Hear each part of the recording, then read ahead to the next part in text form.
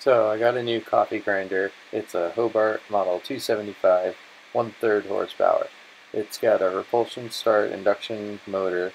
I got it from a local sale. The guy tried it. He told me that it worked. I tried it. The motor was still a little noisy, sounded like the bearings were dry. I cleaned and oiled the motor up before I used it. The column needed to be polished. I looked at the brushes. They looked like the length was good, but the holders were kind of dirty. So I cleaned the holders. The column was dirty because one of the springs was kind of loose. So next I cleaned the centrifugal switch. I disassembled the mechanism. I cleaned all the parts in gasoline. Then I reassembled them, which is pretty tricky because you have to line them all up.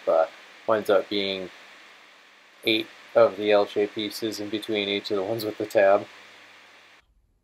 Alright, so we're going to grind up some coffee using the Hobart 3rd horsepower.